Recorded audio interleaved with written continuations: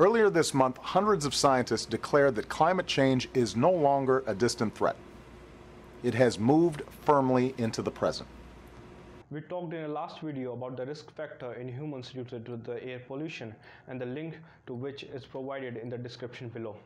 Now in this part I will be telling you some of the essential measures one could practically take to cope up with this alarming level of the rise in the air pollution. So first I begin with all the things that can be done indoor, in the living or in the working area. And first is keep your windows and doors closed during the peak hours, that is from the 6 p.m. to the 9 or the 10 a.m. in the morning. Secondly is the use of the various filter sheets that are easily available nowadays, and we too will provide the link for the same. So they can be used in all the ventilations because these block the particulate matter very effectively. The other very effective measure that can be practiced is the use of the indoor plants, because these metabolize the harmful gases present inside. And there are so many species that are available, but few I would like to suggest is the use of the aloe vera, the English ivy, areca palm, bamboo palm, money plant, dracaena, purple waffle, the rubber plant, lady palm, and many more. You can also use the electric air purifiers, though the effectiveness isn't much validated.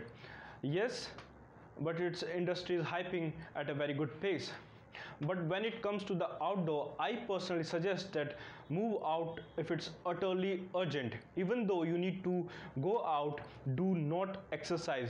Yes, mark my words, do not do any kind of vigorous task, because as you inhale deeper, the particulate matter along with the harmful gases reach to the more peripheral part of the lungs, which worsen the situation. Next is the use of the mask over the mouth and nose, but the normal surgical or the cloth mask don't work here. So better use N95 mask, and that too CE certified, and also ensure that it exactly fits on your face, so the extra air don't pores in, else it will be useless.